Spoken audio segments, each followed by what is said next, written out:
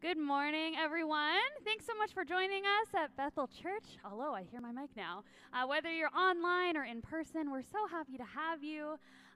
Join us for the service this morning. It's going to be great. So why don't you guys stand and worship with us?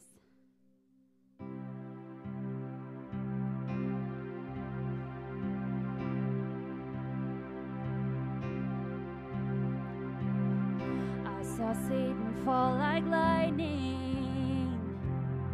I saw darkness run for cover. But the miracle that I just can't get over, my name is registered in heaven. I believe in signs and wonders. I have resurrection power. Still the miracle that I just can't get over, my name is registered in heaven. My praise belongs to you forever. This is my testimony from death to life, 'cause grace rewrote my story. I'll testify, by Jesus Christ the righteous, I'm justified. This is my testimony. This is my testimony.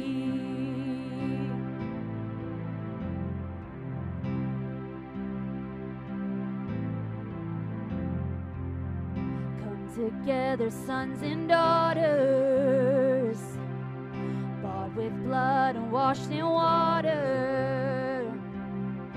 Sing the praises of the Spirit, Son, and Father. Our God will finish what He started. Our God will finish what He started. This is my testimony from death to life, 'cause grace rewrote my story. I'll testify, by Jesus Christ the righteous, I'm justified. This is my testimony. This is my testimony.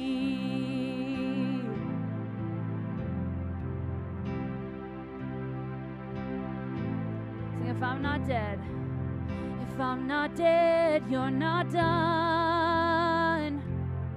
Greater things are still to come. Oh, I believe. If I'm not dead, you're not done. Greater things are still to come. Oh, I believe. If I'm not dead, you're not done. Greater things are still to come. Oh, I believe. If I'm not dead, you're not done.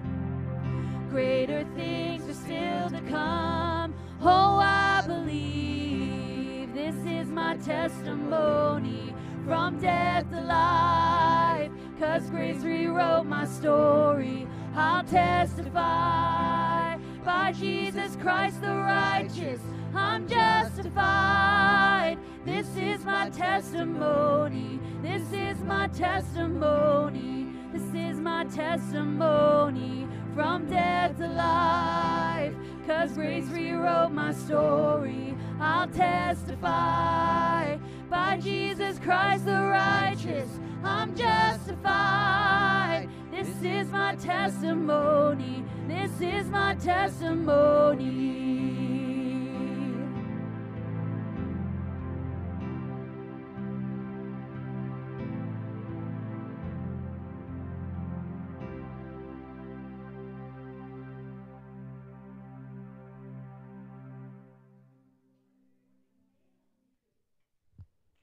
Oh, I think I unmuted it.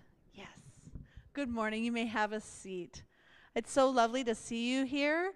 I see there's some visitors. Welcome. And for those of you online, welcome as well.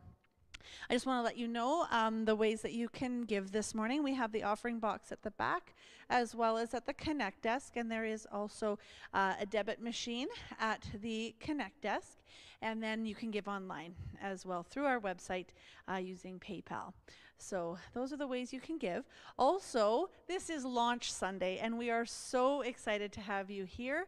And Joe's kicking it off with a new sermon series, and we have our life group sign up at the back. There are 3 life group options, really 4, because one of them is split between guys and girls on alternating weeks.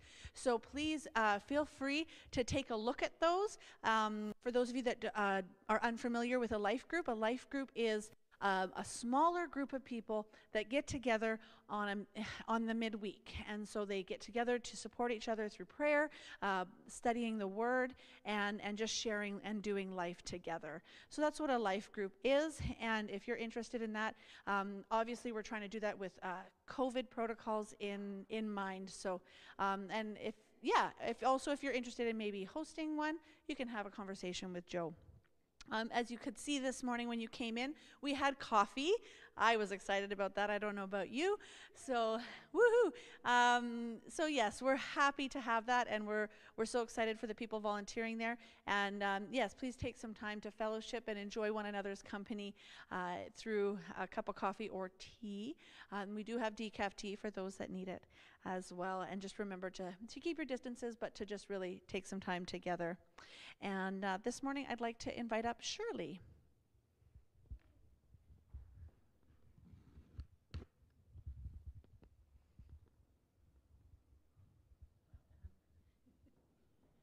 Thank you. I'm here this morning. I'm Shirley, and I'm on the mission team for Bethel. And Pastor Joe and Jan Wilson are also on our team. And we keep in touch with the missionaries we support. And we try and relay to you in sequence what's happening with them. I also want to thank all of you for your generous support of the missionaries by your monthly envelope giving. Today, the Bowlers, who are missionaries we support in Guinea, Africa, have sent us a 5-minute video by a young woman named Cassidy Paul. She lives in Florida. And she has a message, very heartfelt, very spirit-led message, especially for those of us over 50. But it's a good message for all of us. So enjoy the movie. This is for my friends who are 50 years old and plus. Heck, if you're a few years younger than that, take it with a grain of salt if you feel like this is for you too. But I feel like this is specifically something on my heart right now for those who are 50 years old and up. Please hear me out. Please hear my heart in this. Please hear Jesus in this. Last night, my church opened up for the first time since, everything going on. It was incredible, so beautiful. I was so encouraged. But there was a specific moment in worship, maybe 2 or 3 times, where I looked off from where I was. In one instance, I saw an older gentleman way off ahead. Came by himself, and he was just lost in the presence of God the entire time. His arms out, just focusing on Jesus. And it brought tears to my eyes. And then a little while later, I looked over to my left, and I saw an older couple, 60s, 70s maybe, lost in the Lord as well. And I began to cry again. And I was like, oh my gosh, I'm so moved by their worship. And it's not to say that I'm not moved by other people's worship, but there's something precious about when you're older, when you're wise, when you have experience with life, and you're able to just lose yourself like a child again. As if your dignity and your reputation doesn't even matter, because you're just there to lose yourself in the Lord. And it moves me. And all I could think in my spirit, I pulled out my phone and my notes immediately and just started writing. And I was like, older generation, we need you. I need you. Wake up, please. Yes, my generation, the millennials, the Gen Zs, millennials, whatever you want to call us. We're young and we're resilient, but we need guidance. We need direction, and we need wisdom. And of course, first and foremost, we need to go to Jesus to get that. But we need fathers and mothers to guide us. We need you now, not later, not before. We need you now. And I'm saying this out of a burning heart, because I believe this with everything in me. We need your arms up in worship. We need your tears streaming, your hearts broken before the Lord. No pride, no I told you so. Why didn't you listen to me earlier? We warned you. But we need you to rise up now. We need you. You aren't done yet. You haven't reached your point where the Lord is done with you. Start taking the authority for the things that the Lord has given you, for the things that He's told you to claim authority over, that He's given from the power in your mouth because of the Holy Spirit inside of you. Just because you've reached an age of retirement doesn't mean that everything in your life needs to retire. Yes, you might have reached a point where now you're not working and you're able to relax, and praise God, because that's something from the Lord when He brings rest. But that doesn't mean your fight is over. That doesn't mean your calling has ever left you. Till the day that you have your last breath, you have a mandate. You have a calling and a mandate from the Lord to father and mother the generations below you. And I'm telling you, with a broken heart, I need you. We need you. You're the ones who will hand off the keys to us one day. But we can't take those keys from you till the Lord says that you can release them. And I don't believe that He's released them from you yet. I think that the day that your generation has moved on to be with the Lord, then He'll ask you to hand the keys to the generation below you. But I'm speaking to you, 57-year-old, 73-year-old, 96-year-old, 64-year-old man and woman of God. I need you. You are not done. Please open your mouth out of wisdom and, of course, guidance of the Holy Spirit. But I need you to. You aren't finished yet. You are not done yet. And this is not to throw pressure on you and to say, take all the responsibility. We don't want it. No, we have a responsibility. I have a responsibility to guide and to shepherd my own generation, but the one to come after me. And I need your guidance on how that is done. I need your guidance on how to love Jesus deeper, on how to look Him face to face and to sit at His feet and to pour out my perfume on Him. I need your guidance, and please hear me. Please hear me. I am praying for you, and I repent and I apologize for my generation and for the other generations making you think that you're not worth it, making you think that you're done, that you don't have value, that we don't need you anymore, that you've reached a point where your voice doesn't matter, or things were one way in your generation and now they're different, which is true, but that doesn't mean we don't need your voice. So I repent for you feeling like that and being told that by us. It's not true. We need you, and I love you from the pit of who I am. But please do not stay silent. Please guide us. Please father us. Please mother us. Please love us. We need to know the love of the Father through your life, and we need your guidance. Shepherd us and teach us with the Holy Spirit, because you can't do it without Him, and neither can we. But I believe He's bringing us together. He's tying our heartstrings together across generations so that He may be glorified through our lives and that the kingdom may be brought here. We need you, and I love you so, so much.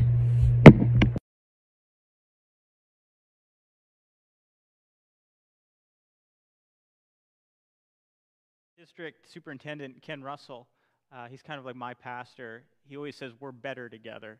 And there's so much truth in that. You know, the church is a multi-generational church, and we need one another.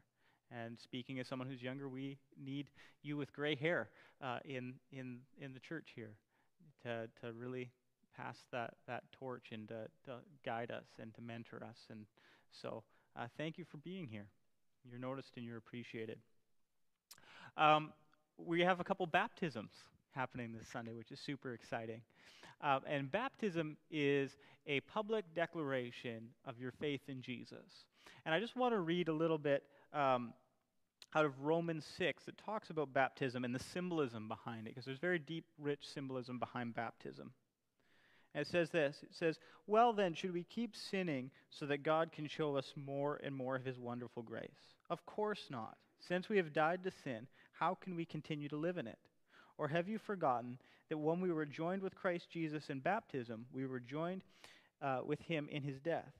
For we died and were buried with Christ by baptism. And just as Christ was raised from the dead by the glorious power of the Father, now we also may live new lives."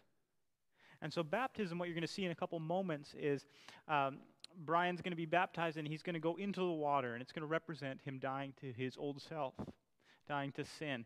And then he's going to come out, and it's going to be symbolic of him rising with Christ and rising to a new life, new creation that God has ordained for him. So very exciting. Now, there were some baptisms as well at the 9 a.m. service, and so we've pre-recorded their stories, their testimonies, and so we're going to show you the two stories first on video of the two girls who got baptized this morning, Savannah and Sierra, and then we'll do Brian's story and his baptism. So enjoy.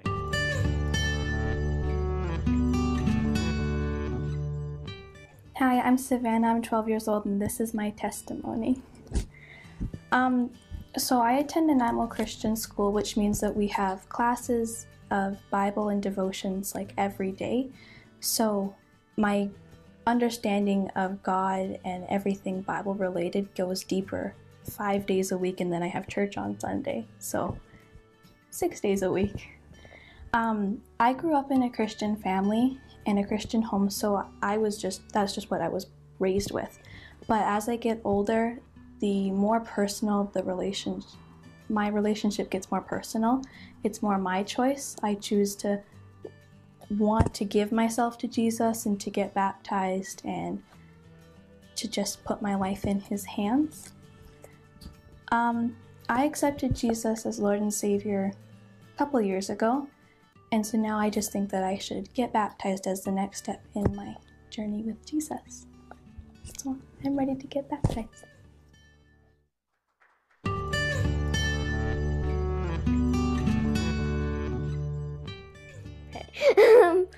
My testimony. Hi, I am Sierra Gain. I am 8 years old, almost 9. I'm in grade 4, and I go to Nemo Christian School. Okay, I am getting baptized today because when I was little, I put my life into Jesus' hands. I prayed to the Lord 4 times a day, sometimes even 5, to put some time aside to talk to the Lord.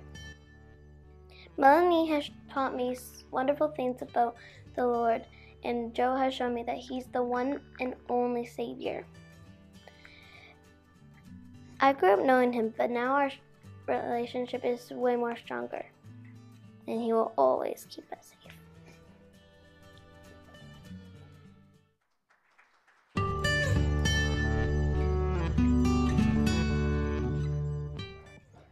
Hi everyone, my name is Brian Grzecki, and I grew up here in Ladysmith, and I'm at Bethel Church today, and I'm going to get baptized.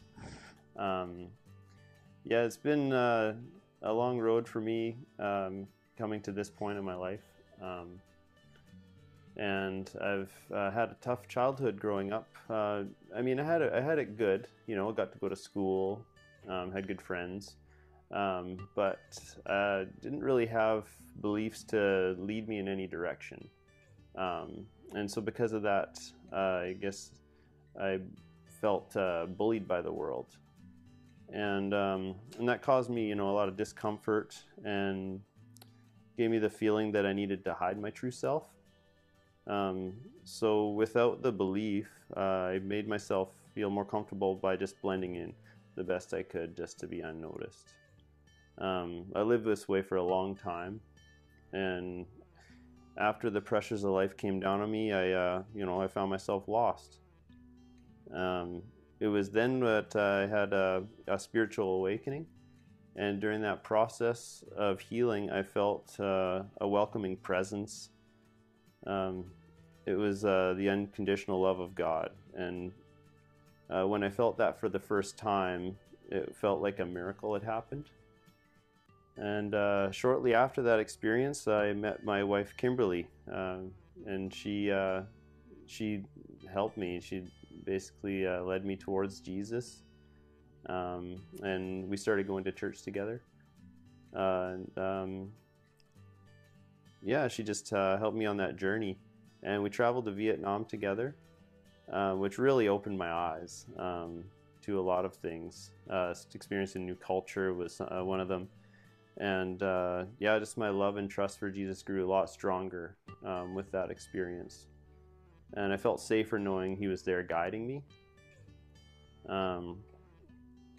Yeah, since following Christ, I'm a whole new person. And I'm ready to become a born-again Christian and dedicate my life to Jesus. Amen.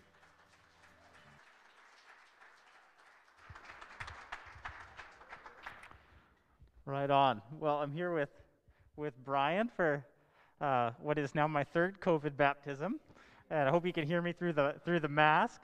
But Brian, before you get in the water and we do this thing, I just have a question for you, and that's: do you believe that Jesus Christ is Lord and God raised him from the dead?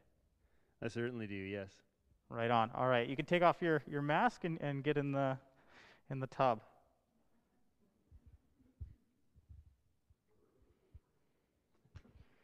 It's so warm, you have no idea. No, just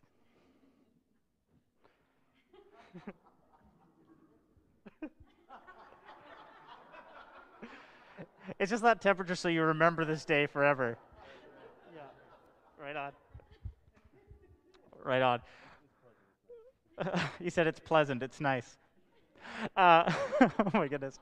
All right. Well, Brian, based on your confession of faith, I now baptize you in the name of the Father, the Son, and the Holy Spirit.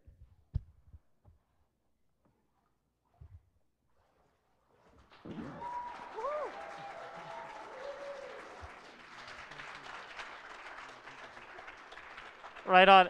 So one thing that we did a little bit later in the first service, but we'll actually do right now. If you want to just stretch out your hands towards Brian, we're just going to pray for him. Father, I thank you so much for Brian. I thank you for the commitment that he has made to follow you. I thank you for the new life that you have brought him to, God, from death to life. And I just pray an incredible blessing over him. May he just live his life to the fullest with newfound identity and purpose, and just be so full and empowered by your Holy Spirit. In Jesus' mighty name, amen.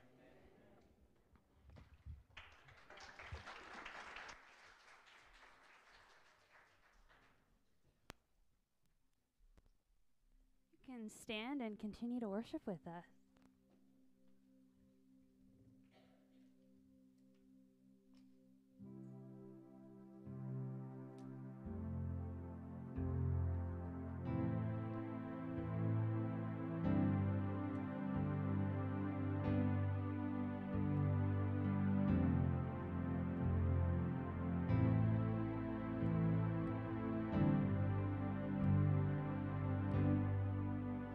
You give life, you are love, you bring light to the darkness, you give hope, you restore every heart that is broken,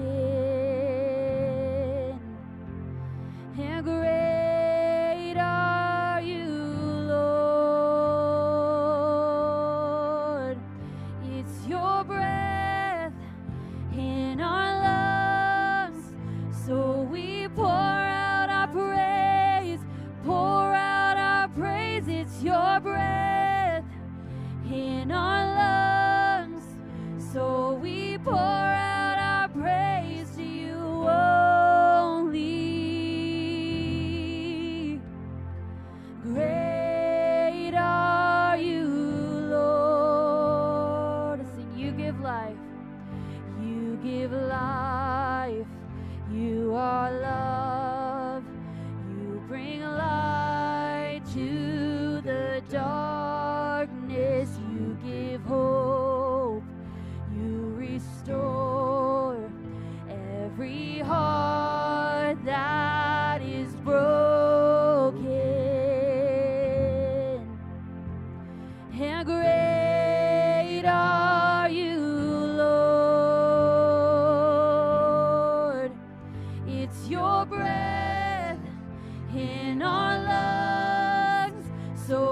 we pour out our praise. Pour out our praise. It's your breath in our lungs. So we pour out our praise to you only. Great are you, Lord. Let's sing in all the earth. And all the earth will shout your praise. Our hearts will cry. These bones will sing. Great are you, Lord. And all the earth will shout your praise. Our hearts will cry. These bones will say, great are you, Lord. And all the earth will shout your praise.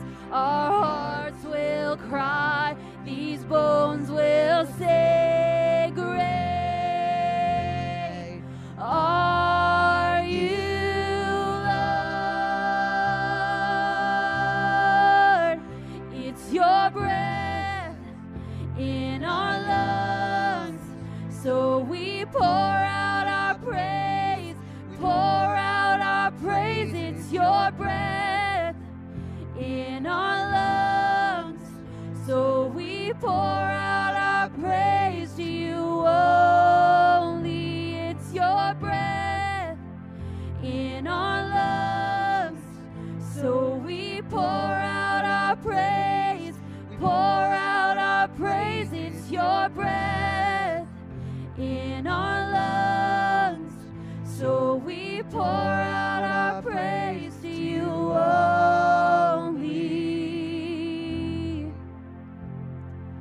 Great are you, Lord.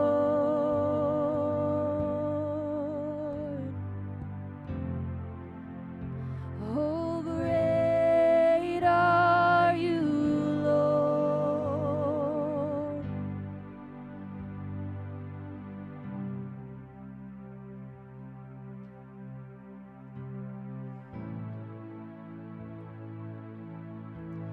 Stir up passion in my heart, God. Let it overflow. Let it overflow. Stir up passion in my heart, God. Let it overflow. Let it overflow. Breathe on me,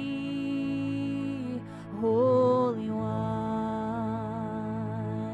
Come reveal your wonder now. Open wide my eyes to see. There's so much more.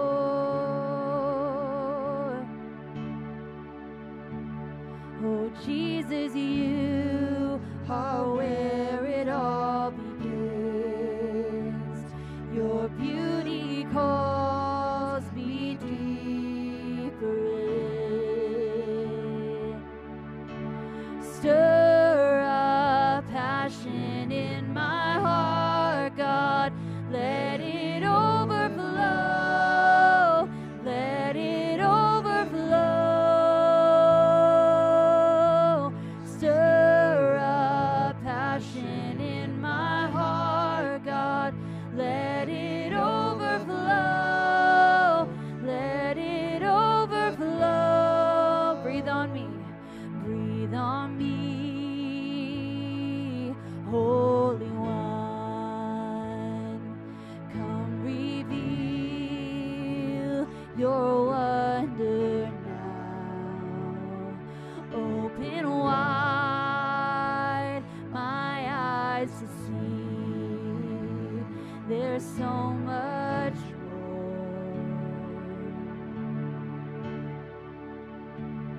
Oh, Jesus, you are where it all begins.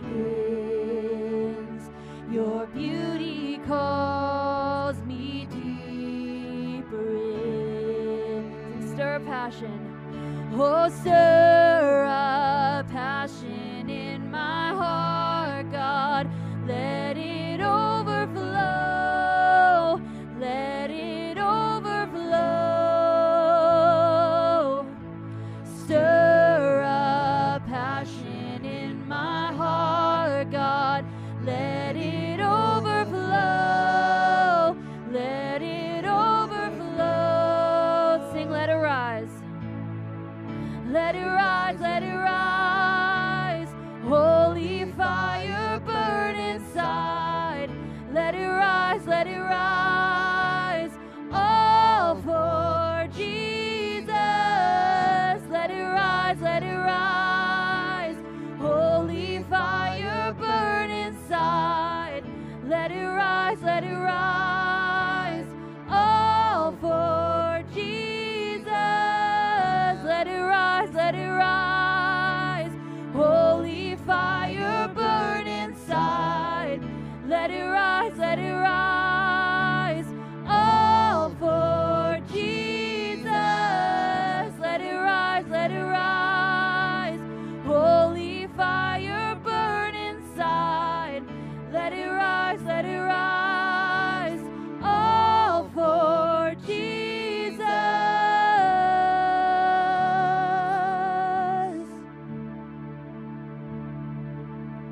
Oh, stir a passion in my heart, God. Let it overflow. Let it overflow. Stir a passion in my heart, God. Let it overflow. Let it overflow. Sing it one more time. Oh, stir a passion in my heart, God. Let it overflow. Let it overflow. Stir a passion in my heart, God. Let it overflow. Let it overflow. If you just pray with me this morning. Heavenly Father, let that be the cry of our hearts, not just the words that we sing. God, that we would become more and more like you and less like us. Jesus, that your Holy Spirit would just fill us and empower us. Even right now in this moment, we pray, come, Holy Spirit. And Father God, we just pray for the world right now as it's faced with the coronavirus and just the loss and the grief, and whether it's the loss of loved ones and the many deaths around the world, or maybe just the loss of routine and loss of freedom, the loss of control. Father, as we're grieving that, God, we want to come alongside as a church and grieve with others. And so I pray that we would be like Jesus weeping at the tomb of Lazarus. God, that we would come alongside others and bring encouragement and hope and peace where there's despair and hopelessness. Father, I just pray for people in the church who are sick and feeling unwell. God, I pray just a healing touch on their lives. For those who are lonely and maybe you're watching at home and you're isolated and you just don't feel a part of it, this service, you're kind of watching from a distance. God, I just pray that right now, by the power of your Holy Spirit, that they would feel so included. They would feel so welcome. They would feel just a complete touch of your presence in a powerful way. And I pray for the sermon, God, as we open your word, as we hear what you have to say, that my voice would become very, very quiet and yours would become very loud. In Jesus' mighty name, amen. And thanks, everyone. You can grab a seat. Thanks, Pastor Alexis and team. Right on. Well, yeah, here we go. I don't think I've ever started a sermon that way before. I was going to say something, and anyways. Have you ever noticed that when a story starts with this one time, It's going to be a little bit of a wild ride. Have you noticed that? Well, this one time, I was leading a young adults group, and it was quite casual. Mel and I would have them over at our house, and we'd do a Bible study together and just kind of hang out and talk out, and it would quite often go very late.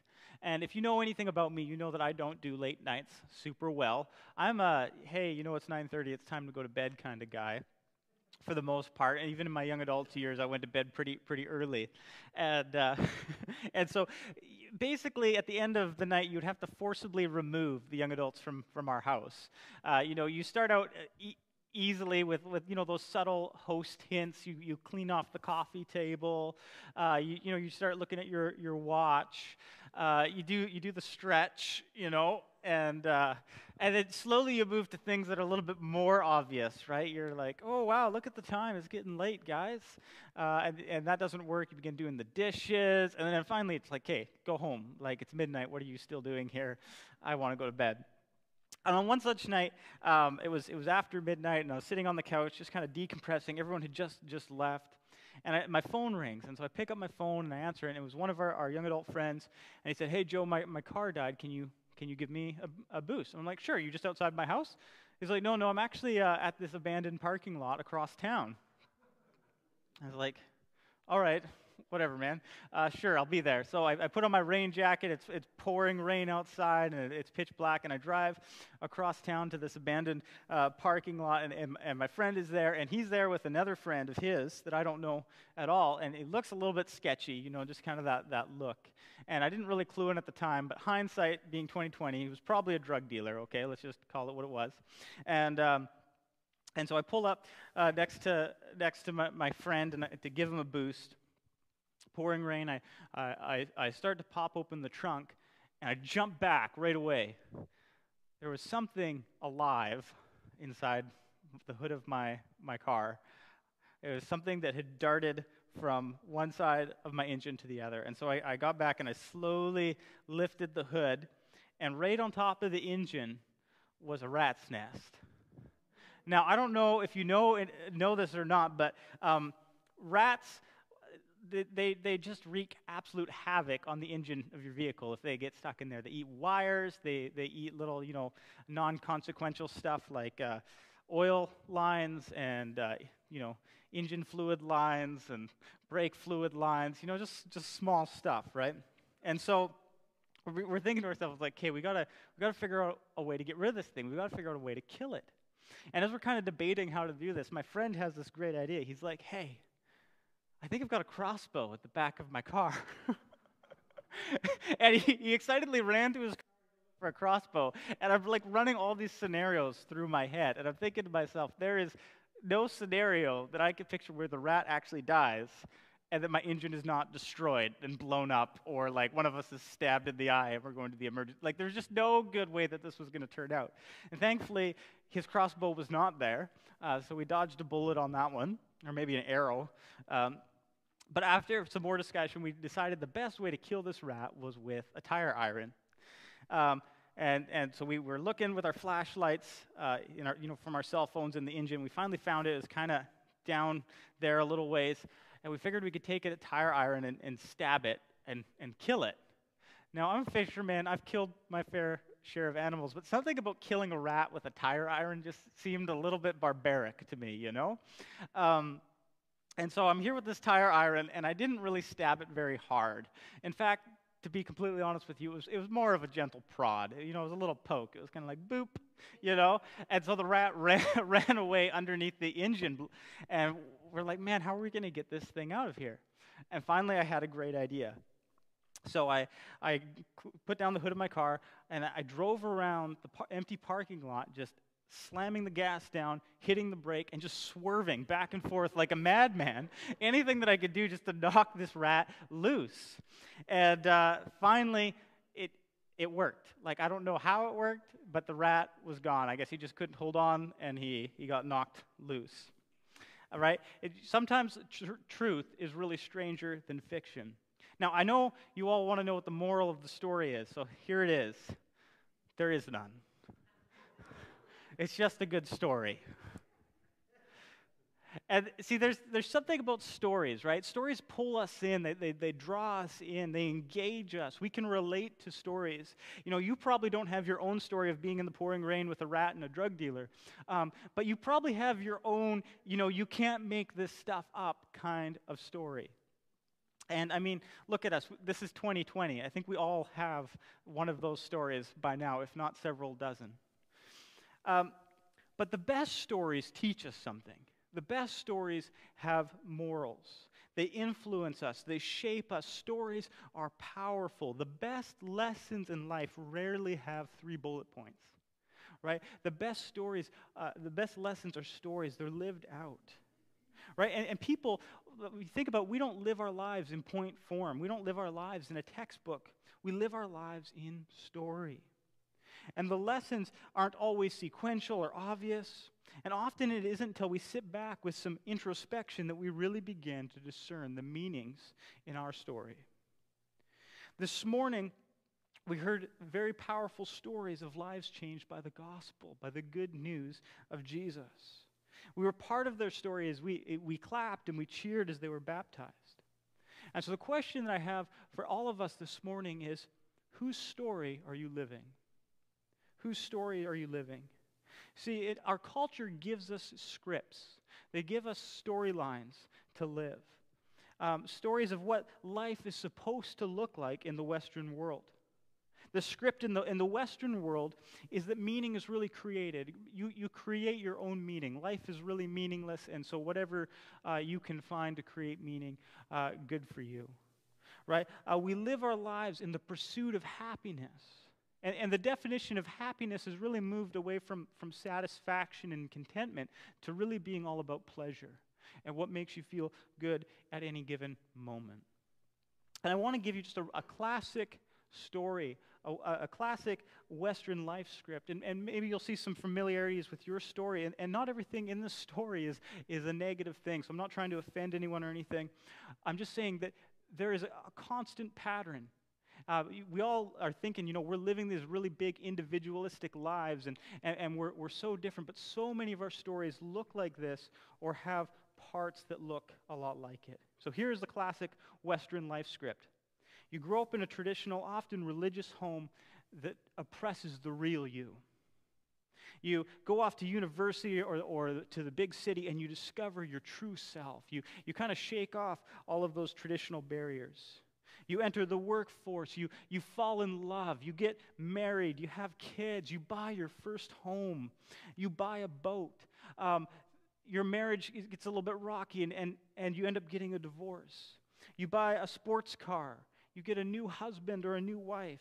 You retire with a white picket fence and you live out the best years of your life until you die. Does that sound familiar? See, the problem with this story is that it lacks any kind of meaning or hope. See, there's a leadership podcaster and author, Carey Nieuwhof, and he writes this: there is no end to the sad discontent of making you the mission of your life. Friends, I'm here this morning to tell you, you need a better story. You were created to thrive and not just survive. You were created to stand out and not just fit in. And Scripture has a better story for your life. There's a better story for your life, and it's found in here in the Bible.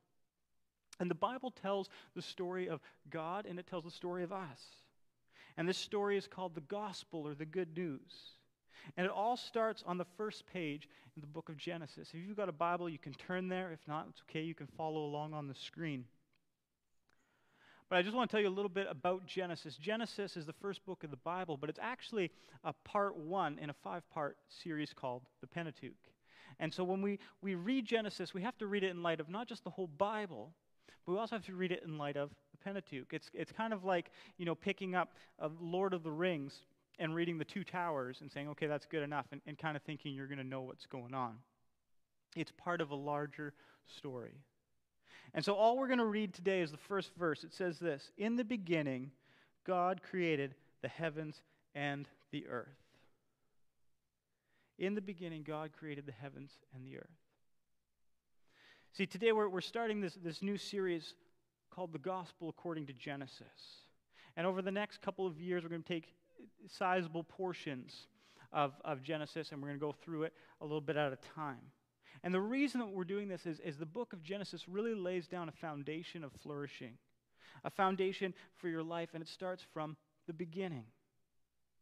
And if you're a follower of Jesus, this is our story.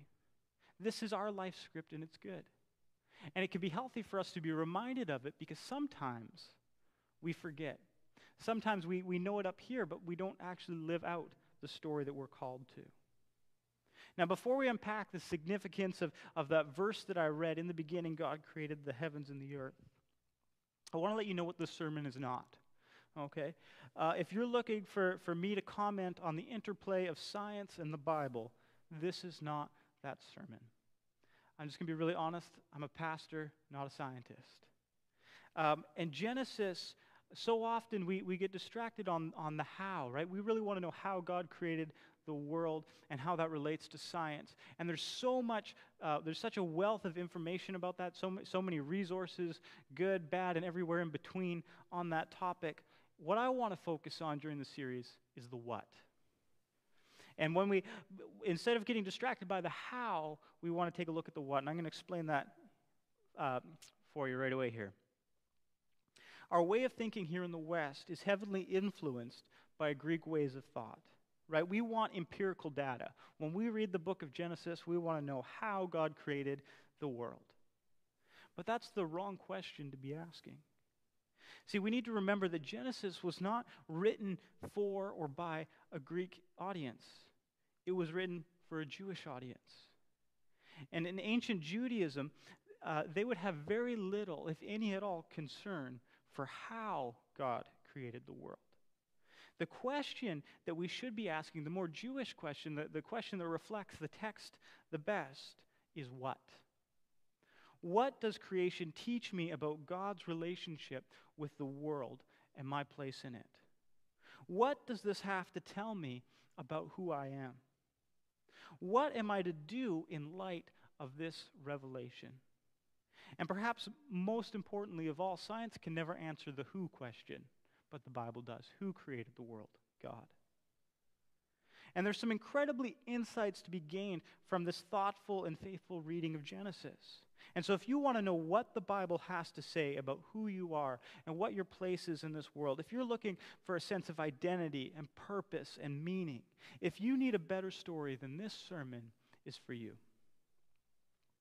And the first thing that we see when we read Genesis 1:1 is that this is his story. In case you forgot our text this morning, it's in the beginning, God created the heavens and the earth. See, right away we're confronted with a very uncomfortable truth. This is his story and not ours. Just like that, 4 words into the Bible, into the biblical narrative, we are removed from the lead character to supporting actor. Just like that. The second thing that we see is that God created. And this conflicts with our society's naturalistic worldview, doesn't it? It conflicts with the idea that the world was just an accident and there really is no meaning to life, and you just live and you die, and that's kind of it. Instead, we're given a different story. We're told that the world didn't come to being by accident, but that there was actually an artist who created the world, and that history actually has an author. And thirdly, we see that the story is going somewhere. 10 years ago, the hit series Lost finished up on the TV. Who here remembers Lost? Anyone? Yeah, a couple of people. Lost was kind of epitomized like the binge-worthy TV show of our time. It just like every series, season, ended with like a huge cliffhanger. All of the episodes in between ended with a cliffhanger, and the story just grew more and more and more and more elaborate as you went on. And so when the 6 seasons were coming to a close and they announced that the finale was coming, fans just were enthralled. Like, how are they going to pull this intricate story together? How are they going to bring in all of the different pieces? What is the resolution of this story that I've invested the last 6 years of my life into? Well, If you watched Lost, you know that what followed was probably the most disappointing TV finale in the history of TV shows. It was kind of like they had just sort of threw stuff in there without the ending in mind, and then they're like, let's just end it like this and call it a day. Is sort of how it ended. And so when we look at the biblical story, we realize that a proper story, a good story, has a good beginning and a good ending. There is a resolution at the end. And so when the biblical story opens with, in the beginning, you know that there's going to be an end. And I'm here to tell you that it is not just loose and not thought out like the Lost season finale. Theologian Derek Kidner puts it very eloquently. He says, the opening expression, in the beginning, is more than a bare note of time. The beginning is pregnant with the end, and the whole process present to God, who is first and last. What a powerful image. Right? It's fitting that the biblical story not only begins with creation, but also ends with new creation. From creation to new creation, this is his story. All of the biblical story, all of history, our present, our future, is all part of God's redemptive story. The story of how he is making all things new. And there's so much to be revealed about God in just these opening lines. We see that God is an eternal being outside of time, that he's a creative God, that there's this overwhelming feeling of his totality, his sovereignty, the first, the last, over everything, creating everything, his majesty, his creativity. And it's all in just this first sentence. We really begin to see a picture of who God is. And more than that, we can also see Jesus. We can see Jesus. You see, one thing that's going to become immediately apparent to you as we go throughout this series is that everything turns to Jesus. Absolutely everything. Everything that we read points to Jesus. When you read the Bible, if you can't figure out a way to make it point to Jesus, you are reading it wrong. Every passage in Scripture points to our Savior. And so what we find is hundreds of years later, the Apostle John wrote his story about Jesus. He wrote about Jesus' life, and he pays a tribute to Genesis with his own Genesis-type introduction. And he writes this, in the beginning, the Word already existed. The Word was with God, and the Word was God.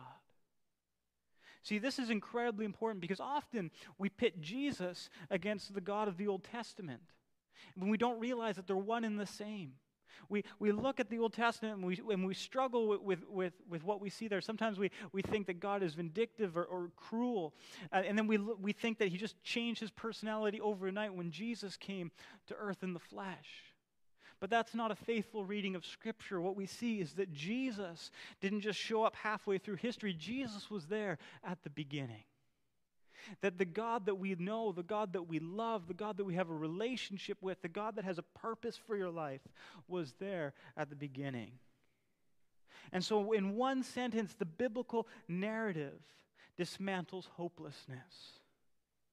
Right? If the world is designed and not an accident, then it opens us up to a whole new realm of possibilities. Right? Maybe we're put on this earth for a purpose after all. Maybe there's meaning outside of our fleeting happiness. Maybe there's more to life than the script, the story that you have been told. And friends, this leads us to our next point. Our story begins with his story. Our story begins with his story. Right? While this is his story, that doesn't mean that we don't have our own lives. It doesn't mean that we don't have our own lives, make our own choices every day about the type of person that we want to be and who we want to become. Right? The problem comes when we try to be the center of our own lives. When we try to create ourselves instead of allowing God to create us. When we flip the script and we put ourselves in the beginning instead of God, it ends in disaster. Right? We've all seen the effects of selfishness and greed and anger and envy and hatred and the like that have had on the world. This sinful side of humanity leads to destruction and death. And so when we try to create our story, even with the best of intentions, we end up messing everything up. But if we make him the center of our lives, that changes everything. Right? You heard the stories this morning of Brian and Sierra and Savannah as they were reborn, as they were recreated, as they gave up their purpose in life for Jesus' purpose in life. See, it's when we surrender our lives to his purpose, when we adopt his identity and calling for our lives, that is when we truly begin to live. Jesus himself said, the thief's purpose is to steal and kill and destroy. My purpose is my purpose is to give them a rich and satisfying life. See, the paradox is that only to experience life, it is only when we actually give up our lives that we truly begin to live.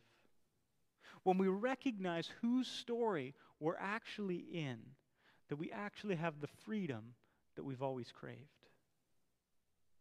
See, so often we try to improve ourselves, to recreate ourselves, but it just ends up being the same old story on repeat. And the only way to break the cycle is actually to be recreated. In 2 Corinthians 5:17, it says, this means that anyone who belongs to Christ has become a new person. The old life is gone, a new life has begun. It is never too late to become a new creation. The first step, recognize that you need a better story. I'm going to ask the band to come on up. So I just want to conclude our time this morning by asking you a very simple question. Do you need a better story? Is your life defined by Jesus? Have you allowed him to create you? Or are you still trying to recreate yourself? Are you still trying to write your own story instead of allowing God to write for you? To submit to his rule and reign, to his goodness, to his grace, to experience the life that is truly life. Would you pray with me? You know, no one's looking around. If you're here this morning and you've heard what I said and you're like, you know what, Joe, I want to live life for Jesus. I want to experience this life that you're talking about. I want to be recreated. If that's you, could you just raise your hand? No one's looking around. Right on. Thank you. Anyone else? If you raise your hand, just say this prayer with me. Jesus, I've tried living my own life. I've tried to create myself, and it's ended in failure. Jesus, would you recreate me? I want to follow you and serve you. I want to be your apprentice. Lead me into the life that is truly life. In Jesus' mighty name, amen. If you prayed that prayer for the very first time, you are a new creation. And maybe you're here and you follow Jesus and you just realize, you know, I've come a little bit off track. You know, I'm trying to do things on my own instead of turning to God and allowing him to steer my story. If that's you, I want you to know that it's not too late to bring it back to God. And so we're going to close with this declaration. This is my testimony. This is my story. There's a great old hymn. This is my story. This is my song, serving my Savior all the day long. And so let's sing that together. Let's declare that we follow Jesus.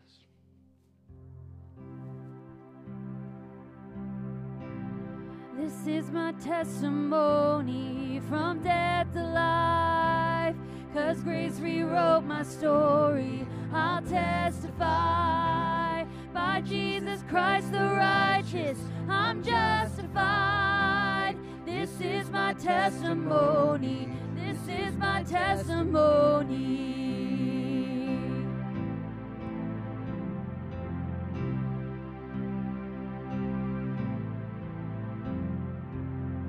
If I'm not dead, you're not done. Greater things are still to come. Oh, I believe. If I'm not dead, you're not done. Greater things are still to come.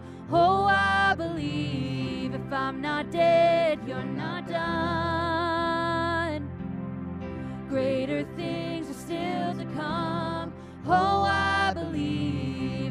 not dead, you're not done.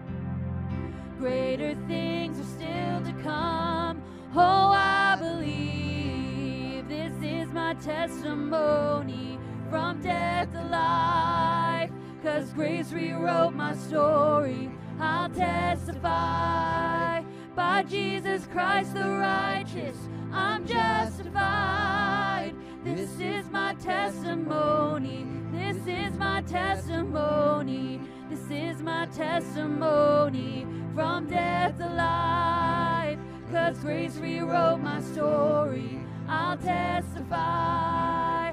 By Jesus Christ the righteous, I'm justified. This is my testimony.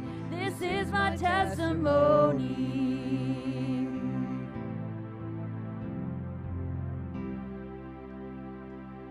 Right on. Well, friends, thank you so much for worshiping with us. And when you go from here, live out your testimony, live out your story. God bless you. Thanks so much for joining us.